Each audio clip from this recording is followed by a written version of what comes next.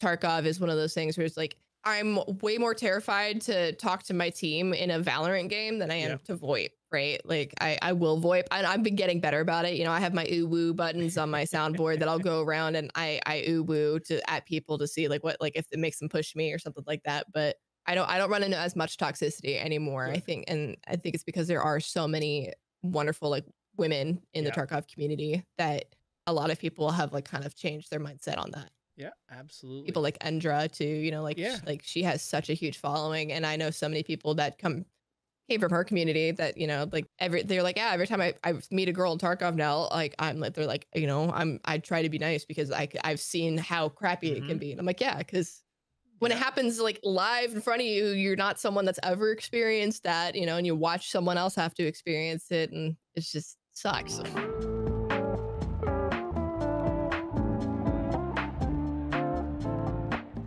Welcome to Tarducks, podcast for content creators who come on and share their stories, experiences, and advice. And today I'm excited. I have MsTrash. Welcome. Hi. Thank you for doing this. Really nice to meet you. Thanks for inviting me. All right. So the way we get things started is 3 random questions. So are you ready? Yeah. All right. So first one, you can live in any state. Where are you living? Washington. All right. Favorite movie? Fight Club. And so this one's a good one. So if you had a personal theme song that played every time you walked into the room, what is that song? Hypa, Electric Callboy. All right, there we go. All right, so welcome to the pod. And so how we ended up getting together is TriangleFace, you know, recommended you and called you out. And how did you end up meeting her? I can't even remember the first time we properly got to game, but we met through a friend forever ago. And I was like, I hung out, I talked to her one time and I was like, I want to be friends with this person. This person is awesome. She cracked me up and I was like, yes, her.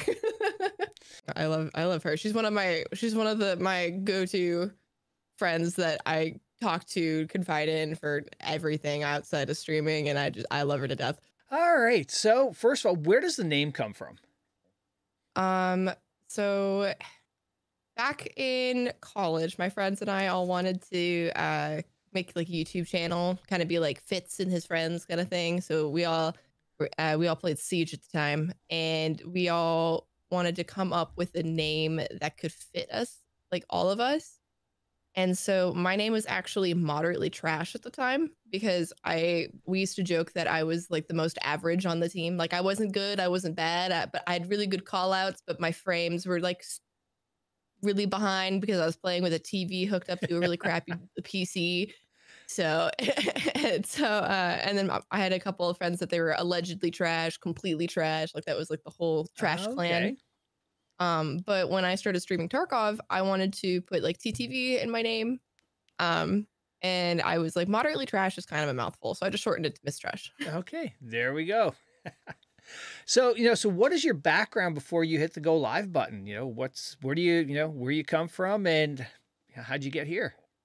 I moved a lot. And then right before COVID, I had been living in Alabama for quite a few years. Because that's where I did college, was at UAB for chemistry. I was supposed to be practicing for my MCAT because I had just graduated right when quarantine hit. Oh, wow. And when quarantine hit, I had lost my job, had to move, like all kind of in a really short span of time.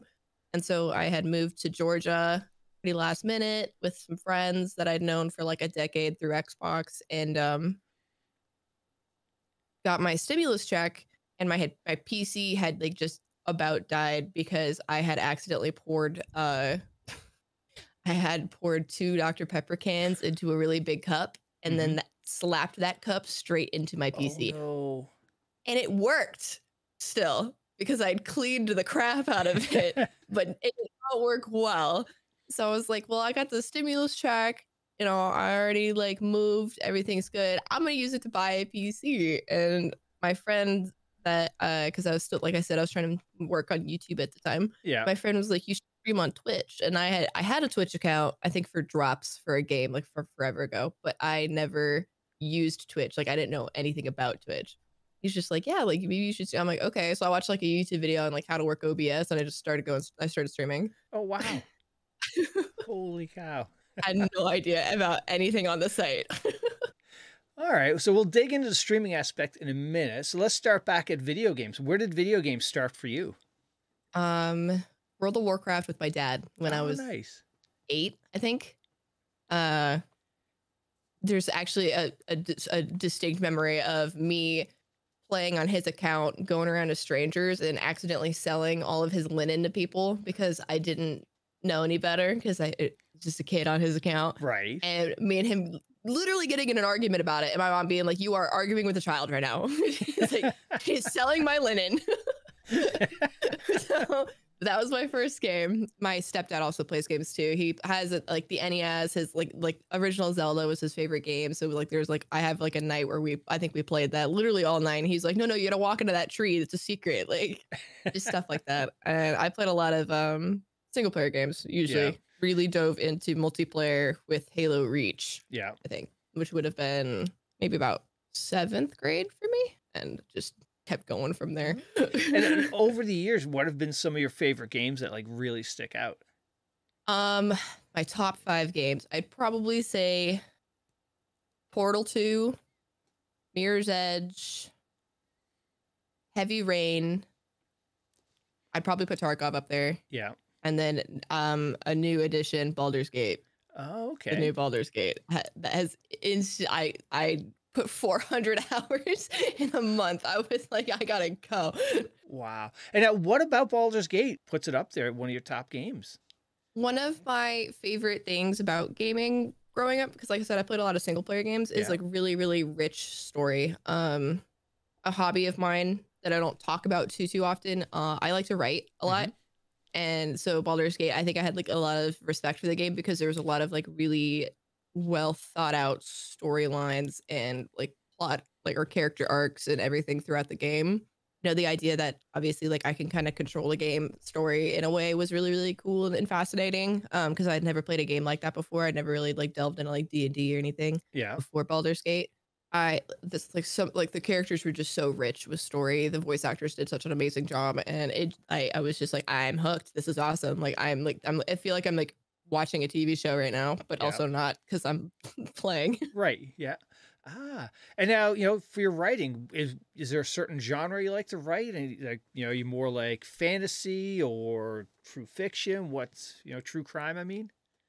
I wrote a lot of romance growing up, really cringy, like like super girly. I think my first book that I had written was a sci-fi romance, and then I think like the last one I wrote was like a fantasy. Yeah, but all romance. Okay.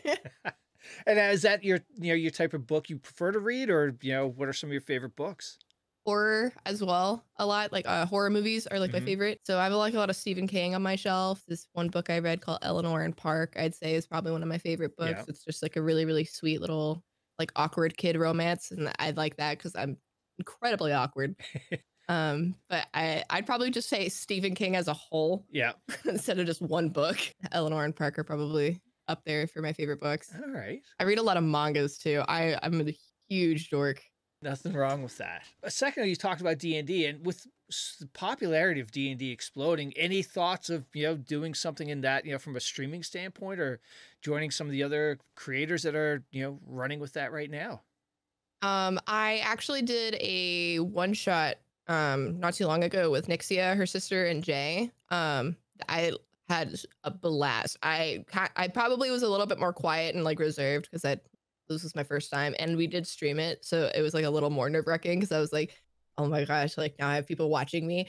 But it was a lot of fun, and I think I definitely would love to get into it more. I know there's a lot of people that are streaming it and like meeting up for it, and that one's a little harder because I'm in Iowa, which is like a little away from most of my friends, but I think if there were more opportunities, like, you know, through like webcam and stuff like that to do it, I would totally jump in. I had a blast. Yeah, I'm sure it wasn't easy. You're learning something for the first time while you're streaming it at the same time. Yeah. You know, speaking of streaming, what was that first game you fired up and streamed with? I think I started on Siege. We were playing Siege and Warzone at the time, so I kind of was like bouncing between the two. Yeah. One of my friends was still trying to convince me to play Tarkov because he had explained it to me, and I said, that game sounds terrifying. I don't want to play that game. Yep, absolutely. And that first time you went, you hit the live button, and you had strangers coming in, nothing really prepares you for that. Yeah, not at all.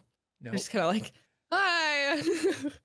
I guess I'm doing this. Like, Yeah. I don't know what to do with my hands. Right. And most people are like, doing it's like, okay, what do I say to these people? I want them to stay. And like, you start talking about everything, oh, here's a ball or here's this. And Yeah. When I first started streaming too, I wasn't planning on like using a webcam or anything like that. Yeah. So when I think my first at least like few months, I had no webcam, and so it was just all my gameplay, and then it was mostly just me joking around with my friends and like cackling at doing dumb stuff in COD because I was not the best at COD. I played a lot of 2v2s. Yeah. Okay.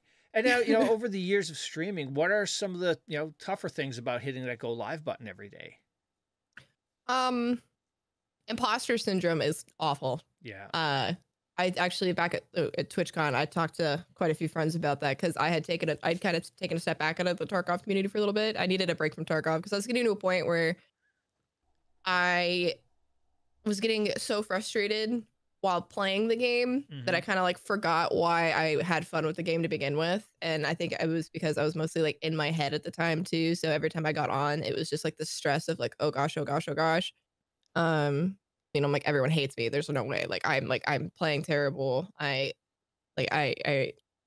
why would anyone want to watch my stream? Like just stuff like that. Yeah. Really getting into your head and then making it so like I'm just like over time not having fun anymore. And I just like I need a break from Tarkov, which is when I kind of really started delving into like League and Baldur's Gate. And so I'd say like that is one of the tougher things is like fighting your own head a lot of the time. Yeah. Like you're your own worst enemy kind of thing. TwitchCon, I think, was one of those things that really brought my motivation back. Also now why everyone's been seeing me full swing back into Tarkov. So I'm like, I remembered why I loved this. Yeah, it's definitely a special game. But it's probably not easy because you were sort of Tarkov was your main game for a while, and now switching it up. So that's that's a path a lot of content creators struggle with is like if I switch games, who's going to be sticking around, and that that's not an easy thing to start. That definitely adds to the imposter syndrome a lot too. When you go live and you're used to like maybe like your viewers were here, or your sub count was here, or just anything like that, and you start comparing the numbers too much and you start getting in your head. And it was one of those things where at one point I'd take a step back and I'm like, I'm not on my main game right now. Like I have people that are here for me and they support me no matter what. And we need to just be grateful with this and keep going. Like stop digging into yourself and stop comparing the numbers. Like the numbers will do what they're going to do, but you have to do what you're going to do. Yep. And you can't stream and not be happy. And, the other aspect of that too is, the people who have been watching you play Tarkov, they come in there frequently. They're there to watch you play. They're there for you. It's your community. So switching it up, like you said, you're going to lose some people, but some people are going to be there because of what you've built. I had quite a few people that were watching me go through all sorts of different games while I was trying to figure out what I wanted to do. And, I couldn't be more grateful for them. And I've seen a lot of faces come back since I've come back to Tarkov, and those faces that weren't even like, oh yeah, hey, I didn't leave because of Tarkov. I, like real life, I had to go do some stuff, but I'm back. And I'm just like, okay, it's one of those things where it's like, I don't need to be taking everything personal. And I don't need to be thinking that it's all like my fault, all the time. Absolutely. And now on the other side of that, what's been some of the high moments? So, some of the memorable moments you look back, it's like, wow, okay, that was fun. I think just the friends that I've made have just been so awesome. A lot of like my favorite streaming related moments, I guess, are technically not even really on stream. It's more just like hanging out with like, like Try and Hay Bales in a call after stream and all of us just shooting the shit. And just realizing that like I've made so many like genuine connections, which is it's I know a lot of people can feel insecure about making friends through the streaming community because a lot of people are kind of like doing the rat race and stuff like that. So like that can obviously be stressful in its way, but I'm like very fortunate that I feel like I've made some really, really good genuine connections and friends, and being able to do things like TwitchCon and like see them face to face and like see like, oh my gosh, this is a person that I've been friends with for the last like 3 years. And it's just just stuff like that's really cool. Yeah. And then I mean, we've had a couple like subathons too, where it was just, I think there was one subathon in particular that I think of every time when I'm like, oh, this was really fun. It was because we had like one of the redemptions was to bust out Skyrim, which is, I mean, it's one of my favorite games. Yeah. Which actually I didn't even put that in my top 5 because I didn't even think of it, but Skyrim's always been in my top 5. So I can't believe I disrespected it by not even putting it up there. And we pulled it out for the subathon, and everybody was just like downloading it because I was playing it. Yeah. So then everyone in chat is like, oh yeah, I'm in this area. Oh yeah, I'm in this area. Oh yeah. And there's just like everyone's geeking out over Skyrim. And I'm like, this is so awesome. Cause Skyrim again, like was what my favorite game forever. Yeah. I was just like, this is awesome. Something you sort of brought up is like, you're talking, after your stream, talking to Hey Bales and TriangleFace. That's an important thing to have, having friends, who are content creators that, off stream, you can talk to them about some of the troubles, some of the things you run into that IRL friends who don't have any idea what the streaming thing is can, you guys can work with. Yeah. I would say there's like some things that I've like during that time that I was going through all that imposter syndrome, getting in my head and stuff like that too, like that's one of those things where you can't really explain it to people that don't stream, because when you explain it out loud, some of it kind of just sounds dumb coming out of your mouth. Yeah. Because I'm sitting there kind of trashing myself. So obviously it's going to sound a little dumb anyways, but there's just like the certain things where it's just like people who don't stream, they just don't understand like the full capacity of the behind the scenes. Yeah. And so being able to like confide in my other streamer friends and then be like, you realize you're getting in your head and you need to get out of your head. And it's like, you're right. I do need to do that. IRL friends have no concept. They think of, when you're streaming, oh, you're just playing the game, but there's so much more around that it's, the stuff, your socials after, making videos and just, the anxiety of going live. There's so many aspects to it that it's just more than just playing a game on stream. I have really bad ADHD, really bad anxiety. So there's always that kind of stuff going on too. And every time like I'm also a huge open book though. And I feel like that has made streaming pretty easy in that aspect where I'll get on and I'm like trying to be positive and maybe my anxiety is really bad that day. And I'm like, chat, I'm gonna be honest, I'm teetering an anxiety attack right now. And like everyone's just always like, because I've always been so open about stuff like that, I feel like they're always really good at like dealing with me when I'm like that, like they're like, if you need like, like I've sometimes had to just suddenly end stream because I'm just like, I need to get off. Like my anxiety is just not having it today. I gotta go. But the next day, everybody that was there that day, they're still in my chat and they're even asking me about how I'm feeling today. Like they're really supportive. And now I also saw that you have your Twitch partner. Do you remember where you were when you got that notification that you've got that partner status? Okay, so I didn't have my notifications on for my email. I don't, because I have like 6 emails.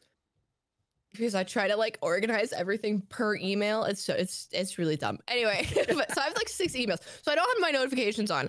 And I think I opened up my Twitch account and I was like looking at something in my about me. I had to like check something. And I was like maybe like making sure my PO box was the right address. It was just something silly like that, like something small that I don't even really remember anymore because it's insignificant to what happened. But I open it and I look at my name and I like see there's like a check mark and I'm like, what? So then I race to my email and then I like find the email and I'm like laying in bed. I had just woken up. I mean, I was on a DGen schedule, so it's probably the afternoon, and I'm not supposed to just be waking up anyways. I'm in bed. I start screaming. I start crying. I like race out because I was living with my sister at the time, and I run to her, and I'm like, I got Twitch partner. And she doesn't fully know what that is, but she's like, yay! Like, that's awesome. And what is that again? Yeah, exactly.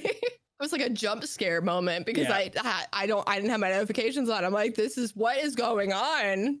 And I just lost it. And I think because they took the full 2 weeks to get back to me, and everyone I talked to, they told me that if they take about that long, it's usually that preparing you for a no. And I was just like, oh God, okay. And it was my first time applying. I applied once. Over that, from that first time you went go live to get that notification, what was there a certain event that helped draw, viewers in, or was it just a gradual increase of over time that, sort of got you to that point and sustained that number to qualify? Let me think. Sometime before that, I had done a subathon and Pestily had raided. And like that kind of obviously like boosted up my numbers around the time.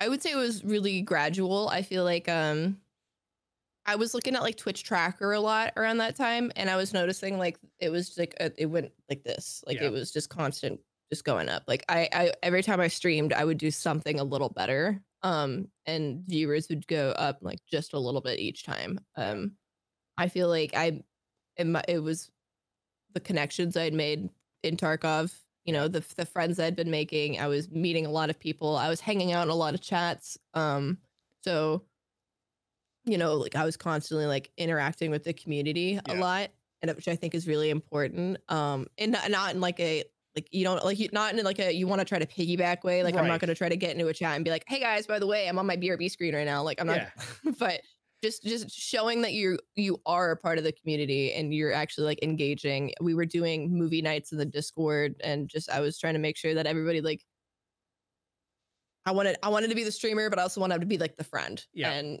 I think that helped like with my connections a lot, of just like making like genuine connections and making people like genuinely want to support me and like lurk the stream, watch, like hang out and chat, do whatever they're gonna do.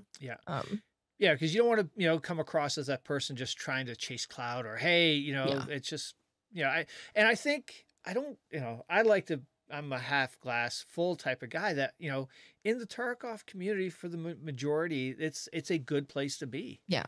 They're very tight knit, and I love that so much. Like I think Fudge and I were talking about that the other day, because we made a group chat, he made a Discord for everybody who's going to Loot Fest. Yeah. And he was just like, how quickly like 20 people hopped in. And then he's like, is there any other community that's like this? And I'm like, I've never been in any other community, so I don't know, but I don't feel like it. Like I watched this, like there's obviously always going to be drama no matter what, there's real life is realizing high school is never fully like escaped ever. But there, even in the Tarkov community, drama, like I feel like the people that sometimes butt heads on live, whatever, they always either come back or they get to a point where they can at least like be civil. And I see like people within like other communities, I feel like they go for each other's throats, and I don't feel like anybody in Tarkov is like that to that extent. And I don't see you see large streamers playing with smaller streamers, and there's just I don't see that in other communities and other games. That was because there's been times where I've been like so insecure about reaching out and hanging, like, to play with people. And that was before the check mark. And it's like so intimidating to like befriend the people with the check mark when you don't have one. And then because you don't want them to ever think that you're there because of their check mark. You don't want them to think that you're there because you want their viewers. Like when I first started playing Tarkov, this is another thing. So when I was living in Georgia, I had a huge falling out with my roommates and everybody that I was living with. And so then it was like a really isolating experience. And so I had really grasped onto the Tarkov community because I was just like looking for friendship and connection and just like an escape from my real life. Like I could care less about the numbers at that point. I was streaming all the time. I was like every single day, 12 to 14 hours, because I just didn't want to be home. And so I'd wake up, I go straight to my computer and go to where my new friends were, where my connections were. And that again, that I think that's what helped with streaming and everything like that, is because I am an open book, B, I am really way too honest, really bad at lying, and then C, like I just want friends. Well, it's funny. Just recently, I've seen a couple of posts, one from Julie and one from Valiant, talking about sort of that subject of like wanting to play but hesitant to play with somebody because they don't want the whole reaching out thing, and it's just, it's tough. The way that I talked about it, I can't remember who I said it to when we're all at TwitchCon. I'm like, we're all just a bunch of awkward kids that play video games, and we all just want to be friends. So like that's. At the end of the day, that's all it is. Adding into that whole, like you said, you're going to TwitchCon. Here you have all these awkward people. It's like, Yep. you know, what is it like? Is it like that first high school dance where everybody's in the corner? It's like, okay, you need somebody to break the ice. I feel like Vegas was good for that. Yeah. Solely for the fact that you show up to the casino, someone gets a drink in them, they're like loosen up a little bit, and boom, like conversation just starts flowing. Yeah. I know that I'm extremely awkward in person. Like I'm the person that's like kind of like the little standing emoji off to the side, not speaking to anybody. I did that last TwitchCon, but you get like just one drink in me, and I'm just like, I could talk to anybody. I'll approach anybody. And so Vegas was good for that. But then also on the other side of like at the convention, Arena was such a huge, like had such a huge booth, was such a huge thing. And I feel like that made conversation really easy because we all had something that we were geeking out over together. Yeah. The San Diego TwitchCon, we met all outside for the one day, and then there was like hanging out at like some of like the bars or the restaurants or anything, which is like all like really small. And that was really good to hang out with people because it was easier to like navigate. Like everybody was like going this direction. There's not a lot of options.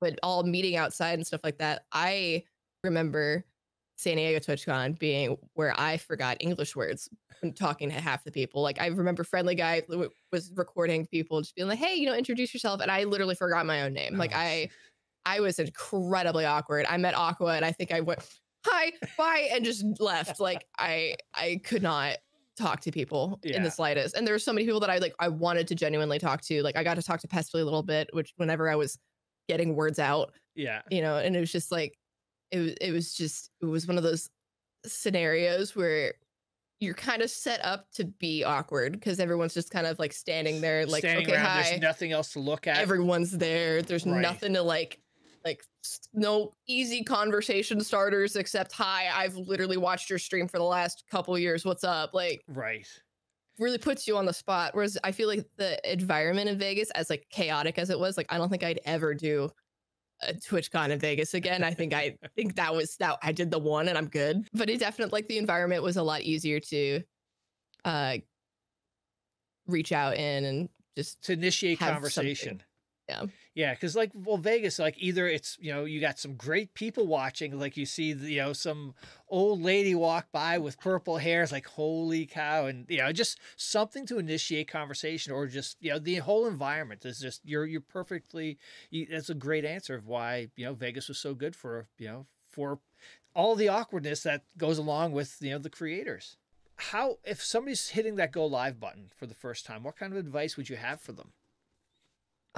Just be yourself the best you can. I feel that's the biggest thing, is there's a lot of people that really try to focus on putting on a front.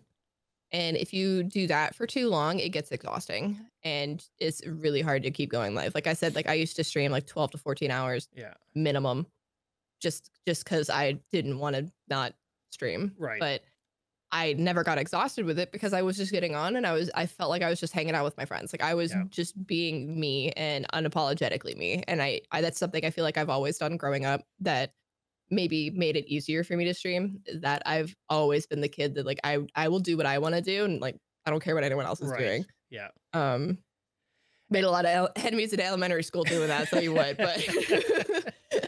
but And now, you know, do you still stream that many hours a day, or have you cut it back to, you know, more of like a 6 to 8 hours? I consider 6 to 8 like a normal amount for me. I feel like if I'm streaming and maybe like my anxiety is bad that day, I'm a little tired, I always aim for 6 hours. That's like my new minimum number. But I'll let myself go longer if I feel like I'm like in a groove. Like I think one of my first streams back from TwitchCon, I went for like 13.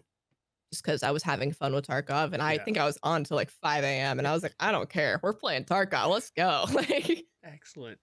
And now, you know, when you went out to TwitchCon, this seems like a lot of creators sort of like, you know, nightmares. Like they're leaving their stream. What is it going to be like to coming back? Taking vacations is not a you know, a lot of people do in the content creation space. I've always heard that from everybody. They're like, I'm scared to take a break. Just that's the biggest thing. But I've always said, I'm like, breaks are so important for you, because if you don't take that break, then it like that time period that you should have been taking a break is now twice as long as that break would have been, where you were in like a rut Yeah. because you didn't take that, like you didn't take those couple days. So now you have like 2 weeks where everything is kind of off, but it's because you're off. Like you need that break. Yep. Um, and well, so college, I went to school originally for biomedical engineering, but then swapped to chemistry. Was planning on med school. Yeah. So I've been in a space where I knew like that. I knew when I needed a break. Yeah. Because I would burn out. Obviously, taking endless amounts of chemistry classes and like all this math and like just all the studying hours. Like it's just, I had to know when it's like I need a break or I'm not retaining anything. I need a break or my attitude's not there. I need a break, my motivation's not there. Yeah. So that's I feel like one of those things I learned from school that I like relayed over it. And I've always been a huge advocate for that. Like I have a couple of my girlfriends that'll come and they're like, I don't know. Like, I'm like, take a break. Just do it. Yeah, absolutely. Mom the crap at everybody. And now, if you didn't discover content creation right now, what would you be doing?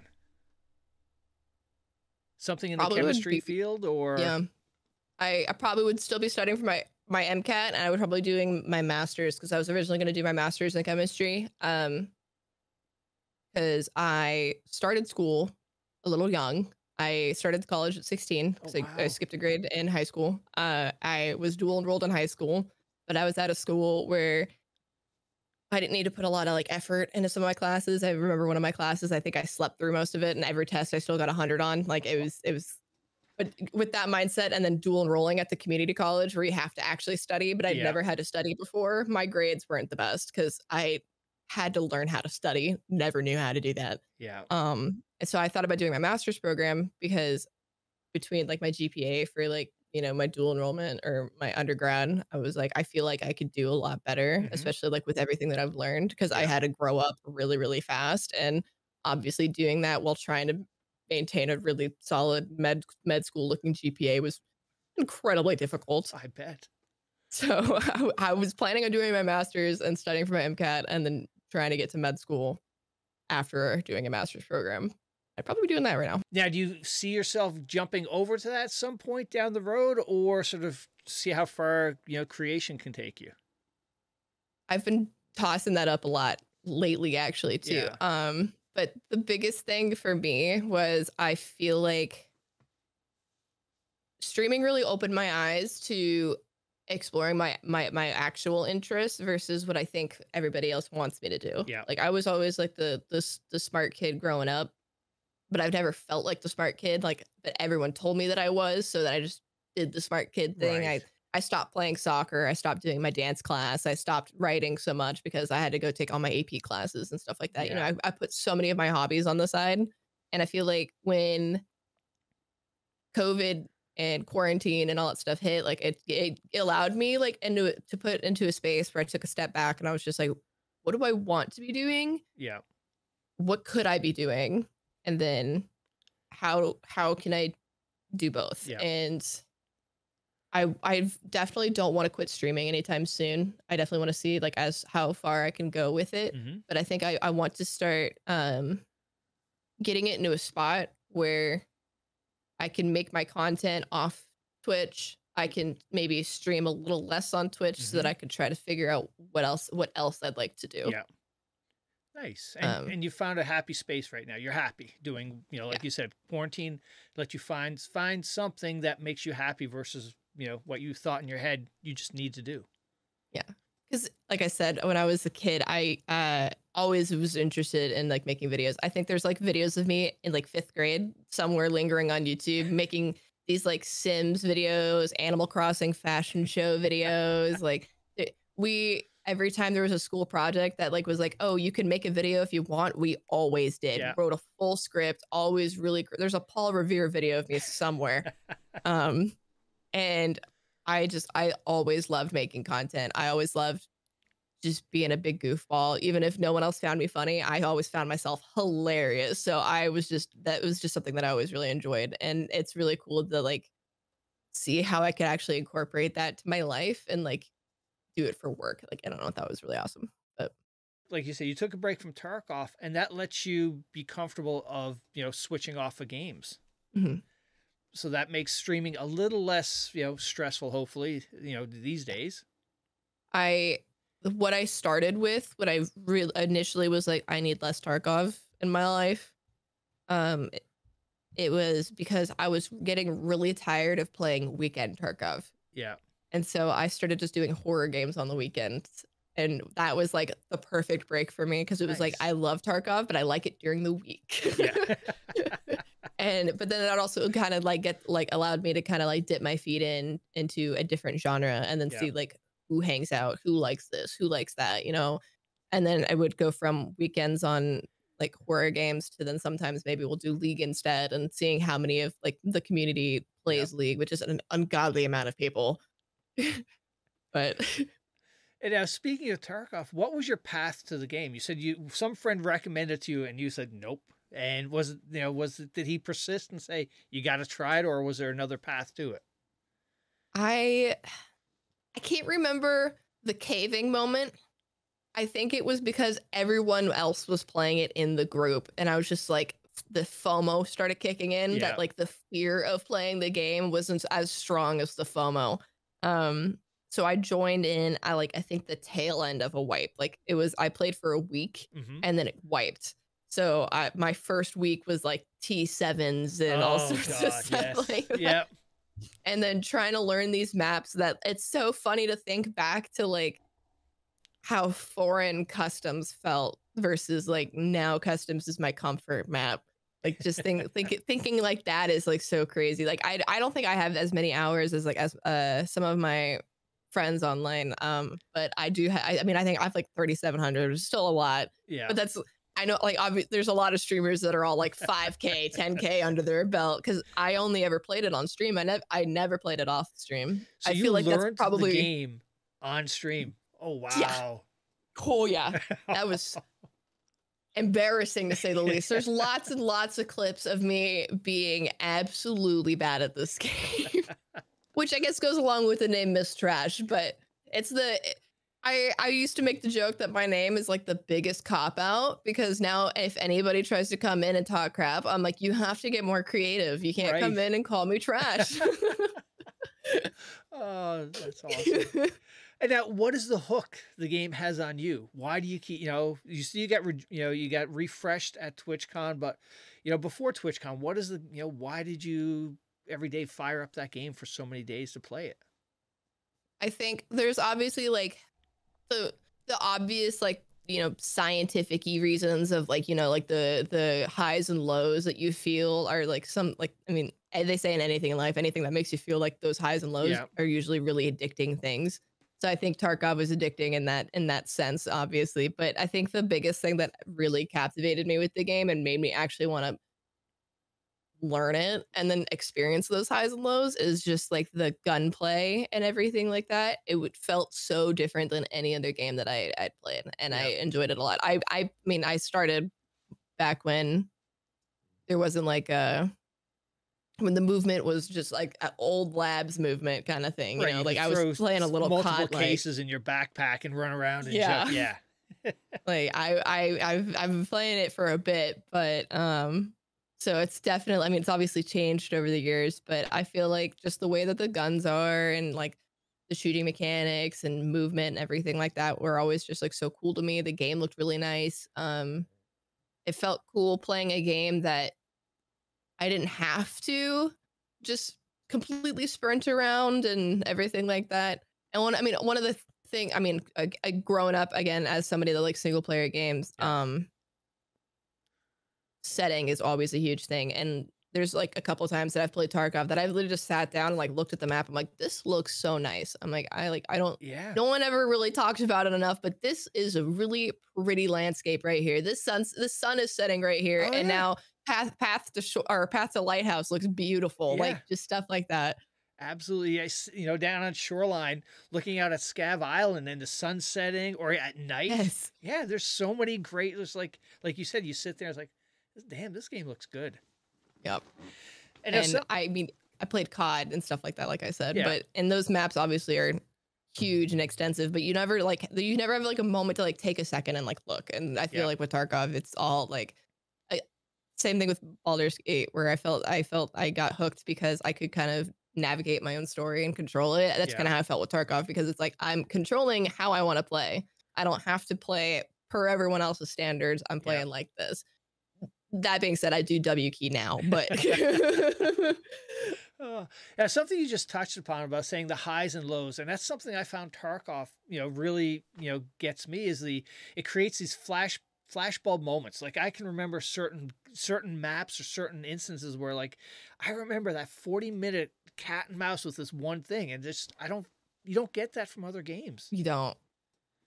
Yeah. And especially, I mean, some of the gunfights I feel like now are a lot shorter than they might have used to be. And I think that's one of the things that if I've ever had a complaint about Tarkov, it's that I feel like some of the fights I used to get into lasted longer, and I missed those fights, but I still get those moments. It's just, you can't get caught, obviously, because then if you get caught and you're in, like, you don't know what's going on around you, then obviously that fight's over quick because you're one tapped in the head and that's it. Absolutely. But I've never had gunfights that felt so rewarding in any other game besides Tarkov. Yep, absolutely. And now, what was the hardest thing for you learning the game? I mean, I want to say map knowledge, but I played Siege, so I had put a huge importance on map knowledge in Siege. Yeah. Like I said, I played on a TV hooked up to my old PC, so I could not peek anything because I would die. So I just played Valkyrie with her cams, and I got really good at finding cam locations and getting good at my callouts to make sure that my teammates could kill everybody. And so I feel like I put such a huge importance on map knowledge, right off the rip. And there's still certain things that, I mean, I don't even know. I don't know streets yet because my my PC's starting to die on me. Cannot handle streets. But it was learning how to engage enemies in ways that are beneficial to me. How do I explain this? In COD, you just push, you just kind of blindly push, and just if you die, you die. That's whatever. But Tarkov, it was one of those things where it's okay, well, do I ADS here? Do I point fire here? Do I hold this corner? Do I swing this corner? And just think all those little things. It took me forever to learn anything about left hand, right hand peeking. I was constantly left hand peeking people and wondering why they could see me in the middle of the hallway, because that was just not something that I had ever taken the time to really think about. And so I think that learning those little small details in fights is what really changed the whole game for me. Yeah, absolutely. And now, do you prefer to play solo or with a group of people? I prefer duos. Yeah. I feel like I can get disheartened easily. It's really easy to talk to chat in that way. Yep. So I feel like if I'm streaming and stuff, obviously solo is really nice because it's really easy to talk to chat, but I prefer duos because it's really nice having at least a one other person to handle situations. And I would say that I would prefer solo previously, but I feel like so many people are running in groups now that it's nice to have one person with me, because I'm constantly running into 4-mans, 5-mans, 3-mans whenever I'm solo. And it's good until all three of you are all three of them are swinging you, and you can obviously only shoot so many bullets before you go down. Absolutely. So I think duo is the golden number for me. I do not like running anything more than 4-mans. 4-mans even stress me out. I'll do it with the right group of friends, but the whole time, I'm if I die, I've already mentally prepared for it because we're in a big group, and I'm these do not work. Yep, absolutely. The other thing with playing with groups, that everybody has a different call out. It's if you're playing with somebody who you haven't played with before, they're calling something the Red House something different versus the, and it's just having to learn that at the same time. The stress levels up with multiple people on your team. Just try not to TK somebody. Yeah, that's one of the things I like about playing with Tri, is that her call outs can be crazy different than other people's. Obviously, I mean, the way that she calls certain rocks on woods, different names and stuff like that. But then playing with her and then playing with people that have also played with her, when everyone starts catching on to those, it's the perfect call out now, because it might be really crazy to someone who's never played with Tri before, But once they learn, it's like I know exactly where everyone is at all times. Yeah, absolutely. And the other point I wanted to get back to was, you were talking about playing solo and streaming. Tarkov is that perfect game, I think, from a streaming standpoint. It gives you lots of opportunities to talk to your chat, and it's, Pestily talked about it. It's almost like a movie. You have your intro, and it's just such a great game to stream. And loading times and everything like that, stash times. There's lots of people that'll complain about, how long a matching queue takes. And I'm like, I love when a matching queue takes too long, because that just means more conversation. Because I'm probably gonna die in like 2 seconds anyways. Like, but now I gotta sit here and I gotta jam and chat with chat. Exactly. Yeah. And you actually just touched on another point there, the stash. So as a streamer, Tarkov has this unique thing where you have a stash to manage. And do you manage your stash on stream, or do you like... I always say I'll do it off stream. I never do. And now, is your stash a mess, or is it organized neatly? It's so bad. Right now it's not, because I died a lot, so there's lots of extra space. Yeah. But but it's I'm a hoarder. Every game I've ever played in Skyrim, I was always constantly heavy because the amount of books I had on me was insane. Because whenever I bought a house, the first thing I wanted to do was fill up the bookshelf. Okay. So I was like, I need to have the books. They're like, they're not important though. I'm like, but they are for aesthetics. Yep. So always been a hoarder in every game that I've ever played. It's always bit me in the butt. Tarkov is one of the ones where the consequences are a lot more obvious. Yep. So now we got some hype coming up for Arena, and you got the chance to play it out at TwitchCon. So what was your take on it? I enjoyed it. Very fast paced. As somebody that likes to W key, I feel like I enjoyed that a lot, because I get to enjoy the Tarkov gun mechanics while also sprinting around and W keying. One of the things I feel like with Arena is I probably wouldn't play it as much as I'd play regular Tarkov, only because I think it kind of reminds me of my Siege days. Yeah. And I used to play an ungodly amount of Siege. I think that's the only other game that I have like close to the same hours as Tarkov. Because I feel like Tarkov has more, obviously like with the quests and stuff, there's more direction. There's more like, I get on and I'm like, this is like, I have to do this. But Arena will be one of those things that it will be like my end of the stream wind down, like, let's go get some W keying, like gunfights in. Yeah. And I'm so stoked for it to come out. So it's going to be sort of like Veritas used to end his streams when he was playing Tarkov with the pressure washer game. So Arena's going to be your sort of end of night pressure. Okay. Something I wanted to ask you. So being in the Siege side of things, what was that community like?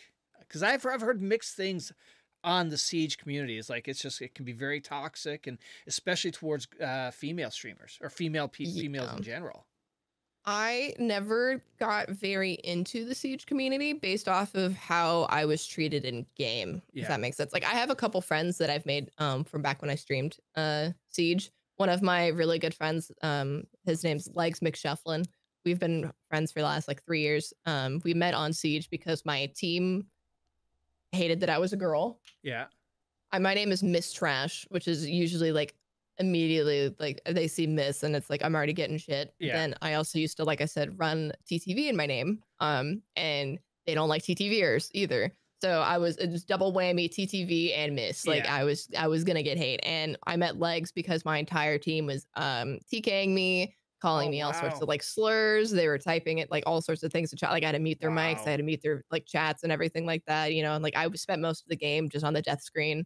And they were TKing me into like to the point that they were getting kicked out of the game, because that's like if you TK too much, you're booted, and we're playing ranked, so I can't get a new teammate. Like they get kicked out. Like they don't care about their rank anymore. Wow. They only care about harassing this one person. And Legs and all of his friends, because I think he was in I knew he had at least one other friend with him. Both of them came into my chat. They gave me a follow. They added me. They're like, I'm so sorry that happened to you. Like, whatever. And then boom, me and Legs have like been playing games forever since. We played Baldur's Gate together. We were playing Elden Ring together. I at least got like a really good friend out of it. But it was one of those things where how people treated me in the game didn't ever really make me want to like be a part of the community. Yeah.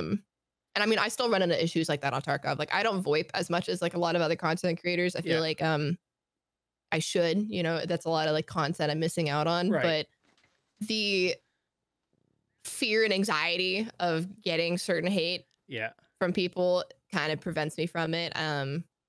I usually can kind of take everything off with like a grain of salt, but especially when I was going through the period of time where I was really in my head, obviously anxiety wise, like I didn't not want to be added stressor. So I just didn't VoIP ever.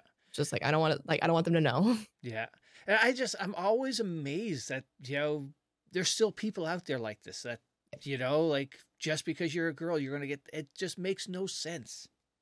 Especially with how many girls, I feel like there's actually a lot of women that do play Tarkov. I mean, I don't run into as many women in game as I do like other men and stuff like that. But I mean, out of like the streamers and stuff, there are quite a few. Like the chatette group is huge, and I love it. Yeah. And that's something I found, you know, in this, you know, when I discovered Tarkov, was the amount of fantastic kick-ass female creators and streamers. There's just, I think that's why, you know, part of the reason why, you know, I think Tarkov is so good. Yeah. I think that coming from a game as toxic as Siege was, and then coming into Tarkov and then dealing with like some of the toxicity in it, it pales in comparison to Siege. Like I mean, and then I played League too, and League is maybe just as, if not worse, toxicity wise. And so Tarkov is one of those things where it's like, I'm way more terrified to talk to my team in a Valorant game than I am to VoIP, right? Like I will VoIP, and I've been getting better about it. You know, I have my ooh woo buttons on my soundboard that I'll go around and I ooh woo at people to see like what, like if it makes them push me or something like that. But I don't run into as much toxicity anymore. I think it's because there are so many wonderful like women in the Tarkov community that a lot of people have like kind of changed their mindset on that. Yeah, absolutely. People like Endra too, you know, like like she has such a huge following, and I know so many people that came from her community that, you know, like they're like, yeah, every time I meet a girl in Tarkov now, like they're like, you know, I try to be nice because I've seen how crappy it can be, and I'm like, yeah, because when it happens like live in front of you, you're not someone that's ever experienced that, you know, and you watch someone else have to experience it, and it's just sucks. Absolutely. Yeah. And, you know, people like, you know, Ammunition and Sigma, just, you know, strong women who are fantastic creators in a space, in the Tarkov space. Yeah. And now you briefly said the chatettes. So what is the chatettes? What are the chatettes? Nixia started a Discord for the chatettes because she felt like all of the women really needed a place that we can just all just be girls. We have like, so she started that. She started the little chatettes stream team so that we can all find each other and connect, and just, I think she was feeling like we needed a way to connect to other women a little bit better, because I know that a lot of people get really scared about reaching out, but especially like I am always so intimidated to reach out to other girls. There's no reason why. Because I think it's because I want to be their friend so bad that I just get two in my head. Like with Try and everything. Like I said, I'm like, I want to be her friend. How do I be her friend? Like it took me a second to talk to her, and when I did, boom, instant best friends. But the wind up to it is the hard part. And so she kind of made a middleman area where we now have a Discord so we can all talk about things. And if there's somebody that comes in really, really sexist to our group, or into our stream, we can let everybody know, hey, watch out for this guy. You know, like we can really just like protect each other. Yeah. And I think it's really awesome. Yeah. Yeah. When Nixia was on, I thought that was the coolest thing about the chatettes is like you said, somebody sexist come in, boom, it's all across all the other chatettes know to keep an eye out. And I think that is really an awesome idea. It's cleaned out my chat a lot, that I'm able to have a lot of fun and not have to deal with as many toxic situations.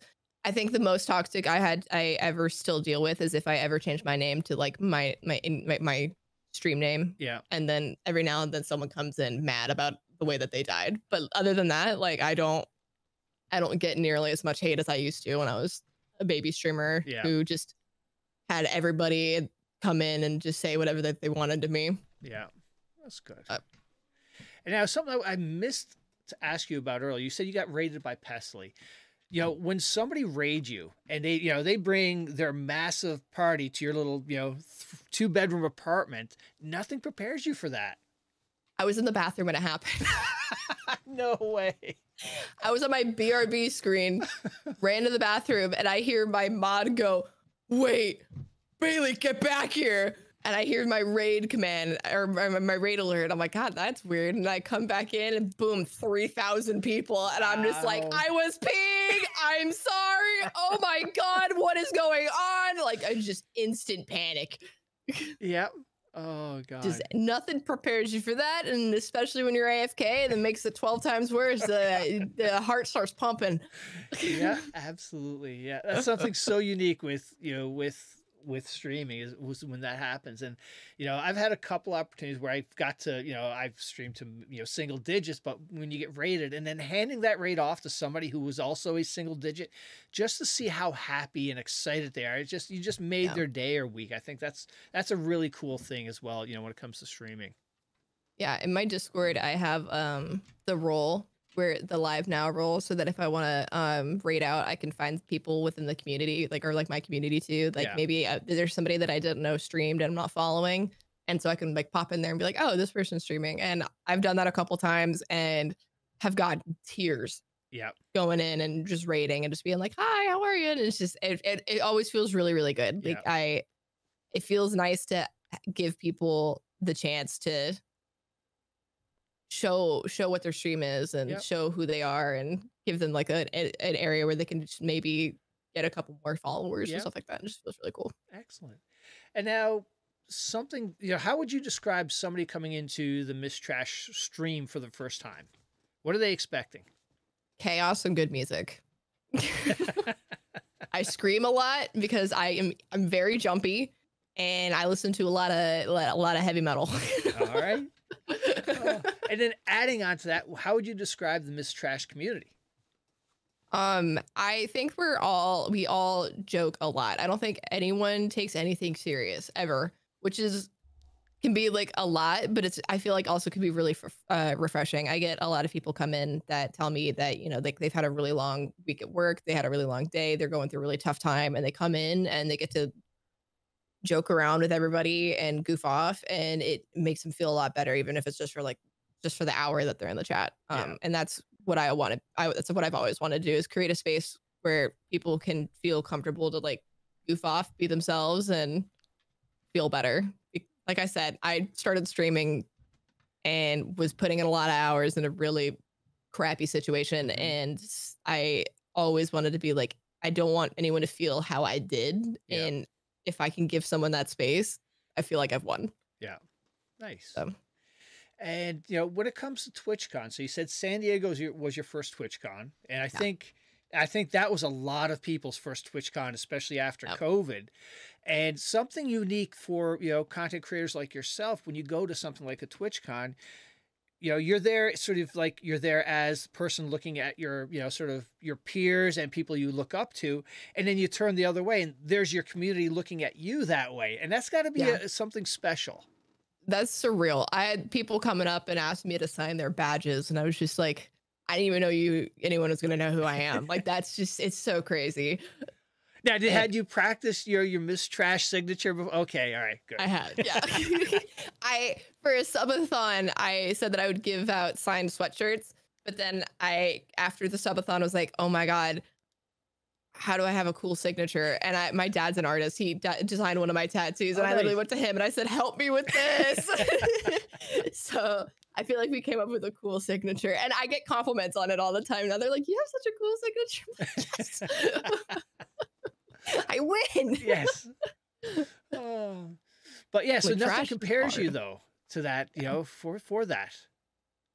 Yeah, it's I wouldn't say that like I got recognized by friends, obviously, more than anything else. But I also didn't hang out around the convention a lot in the San Diego one. I think because I was so anxious about everything that I didn't really give myself a chance. Whereas I hung out at the convention a lot more for Vegas.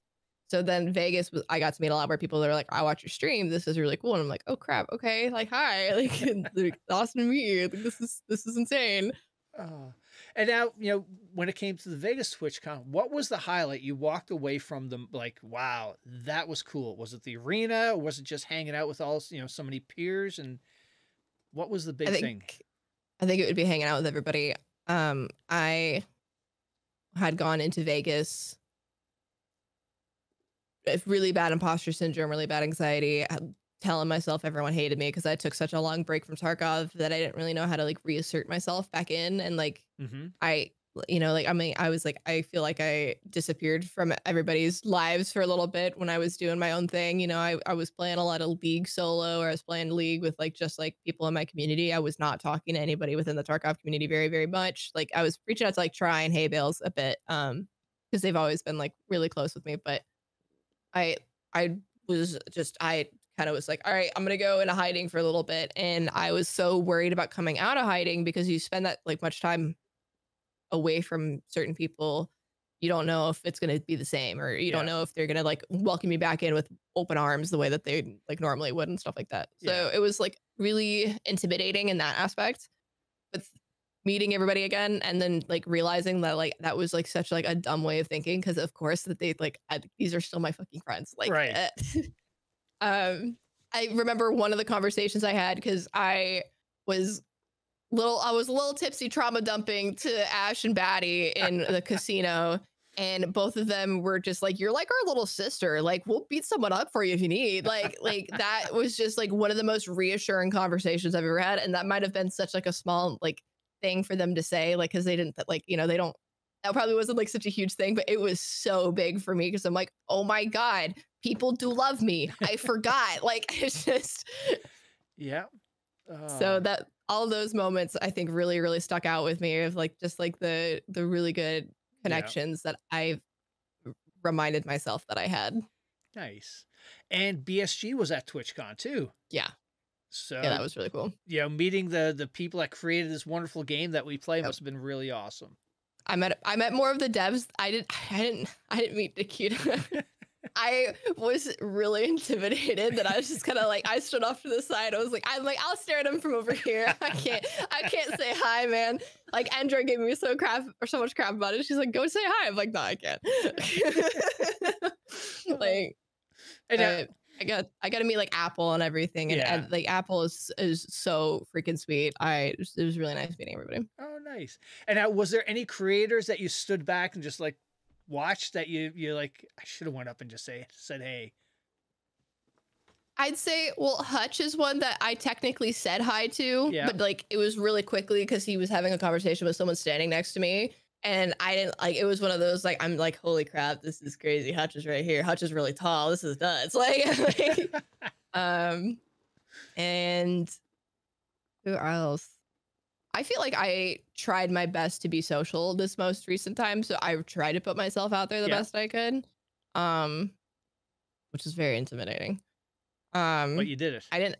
Yeah. I watched Summit play a little bit. But I did not approach Summit even remotely. I was just like, holy crap, there's no way I can have a conversation with him. Like, I'm a freeze up. Oh, awesome. And this past month, so you had TwitchCon and you played Twitch Rivals and you were in a hunt tournament as well. Yep. Holy cow. So what was the Twitch Rivals like? That was crazy. I've always wanted to do Twitch Rivals. I've always like I've watched my friends do it, but I've never been on the competitive side of Tarkov. So I've never been like anyone, like I'm never the one that anyone would ask to be on their team, because of the fact that like I like swore off tourneys. I did 2 tourneys before Twitch Rivals, and the first one was with Sick. It was Endra's tourney. The entire tourney I died. Like I would walk into a building and immediately was dead behind a wall. And it was a duo tourney. So it was with Sick, and I felt so bad the whole time for Sick, because Sick was playing like the best day of Tarkov he'd had, and I was playing the worst day of Tarkov I've ever had. I felt awful. And then I think so that really like got me in my head about tournaments. I was like, I'm never doing a tournament. Like that was too stressful. I think I got off and cried. Like I was a wreck. And then I tried again with another duo tourney on Labs. and that one was really fun, and that one made me feel better. But I also was playing labs a lot at the time that it more felt like I was just playing a map that I was like pretty comfy with. Yeah. And that, so with the hunt tourney, it was on customs, and customs, like I said, is my comfort map. So that felt good.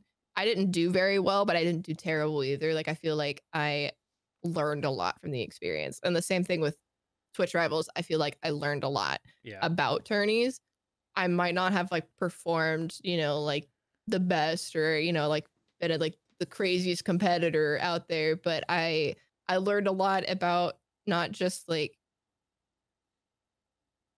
focusing on like PvP and stuff like that, but focusing on other ways to get points, like how, like the best ways, like how like strategizing within the tournament.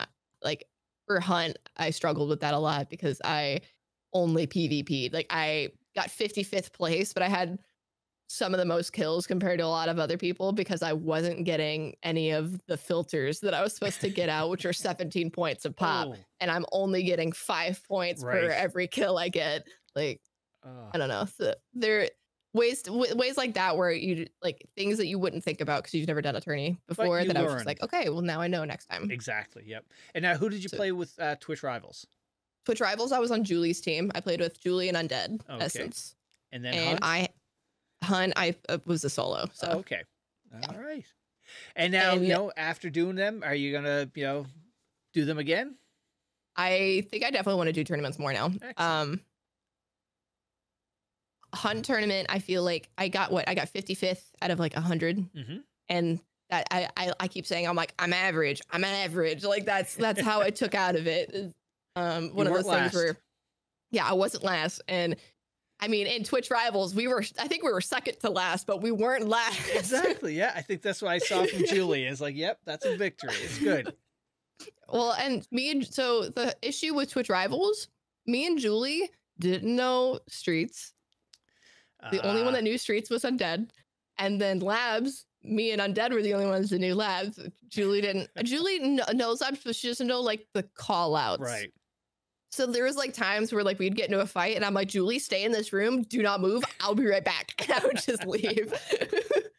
But I feel like I played really well in Twitch Rivals. But again, it was one of those things where it's like the only time I played the best was on Labs because I knew that map. And Streets, the only one that knew the map was Undead, but Undead was having like the worst luck. So he would die and then have to sit there and guide us to extract, which was very stressful when every scab is a rogue. Oh God, yes, that's right.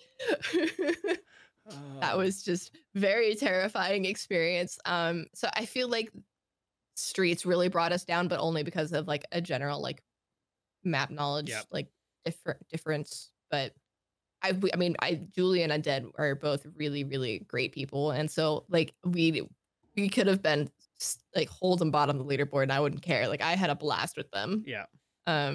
And then Undead, or not Undead, sorry, Hunt, I enjoyed because of the fact that it was solo, so I can kind of like really see like myself and like my performance and see like what do I personally need to improve. Like I can really like focus on myself and be like, okay, so what am I doing?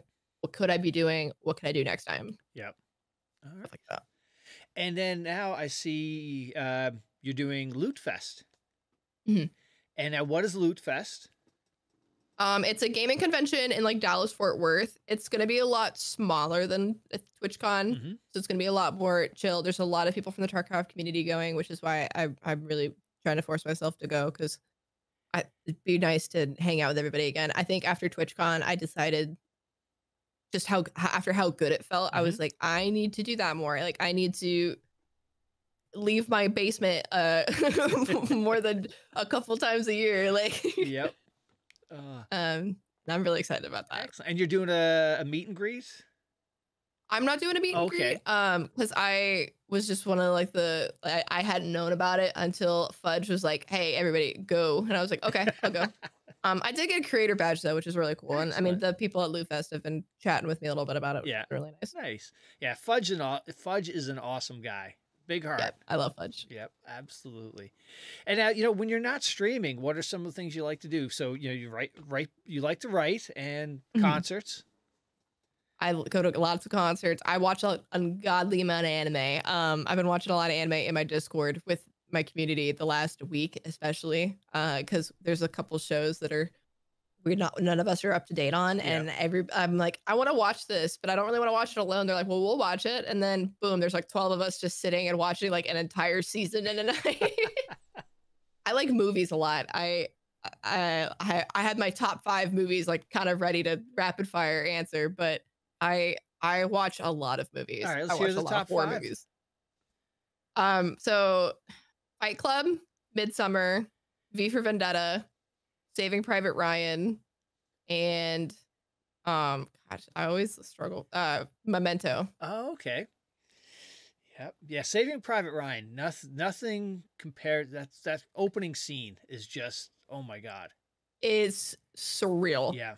I watch a lot of horror movies. I watch a lot of war movies, and I watch a lot of musicals. It's probably a really weird mix, but oh, yeah. That World War I movie too, where it was sort of done in one take. 1914. That was another good one. Or 18. Yeah, 1914. 1917. 1917. Yes, that was so. That good. one was insane to watch. I enjoyed that movie a lot. There's one that I just recently watched that was really, really good. It's a Guy Ritchie film. It's about what's it called? The Afghanistan one, right? Yeah, but the one about the translators. Yeah, with Jake Gyllenhaal. Phenomenal. Oh, okay. Watched that the other night. I was really, really happy with it. It was really stressful, but it was really good.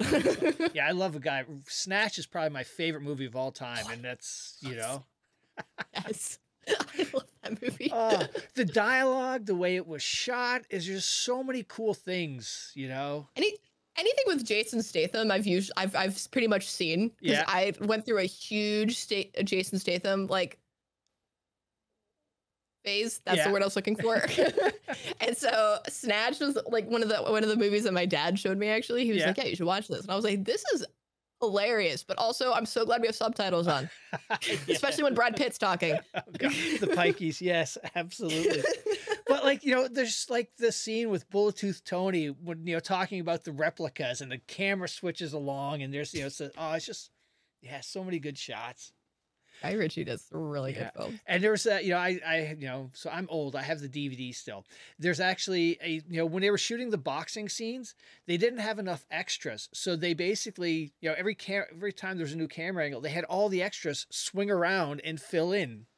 Wait, I didn't know that. That's so funny. Yes. Oh my gosh, wait, now I'm going to look for that next time. You see everybody wearing the same outfits because, That is so funny. Yeah, such a great movie. To keep my eye out for that.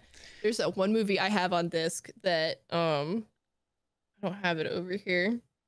Gosh, I can't. Why am I blanking on the name right now too? It used to be in my top 5. I used to always immediately call it my top 5, but it's with the guy from Walking Dead that plays Daryl. It's like him and a brother. You know what I'm talking about? Yeah, Boondock Saints. Thank you. Yes, I couldn't think of the word boondock. Yeah. I have like the first and the second movie on Blu-ray. Yeah. Because if I like a movie an ungodly amount, I try to get the Blu-ray. Mm-hmm. So I have like Midsummer Collector's Edition, and I'm really embarrassed to say this out loud, but I have the entire Twilight series on Blu-ray extended editions. So.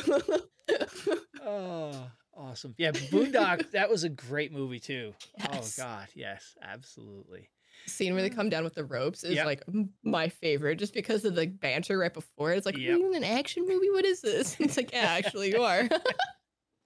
Oh, well, hey, you survived the podcast. Thank you so much for doing this. It was wonderful to meet you.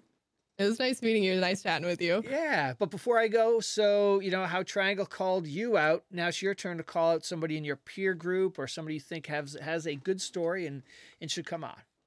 I would say Hay Bales or Undead Essence. I think you should talk to both of them. All right. Undead Essence is going to be really funny because I think it's going to be really awkward. But Baili is she is one of the people that I watch the most in the Tarkov community.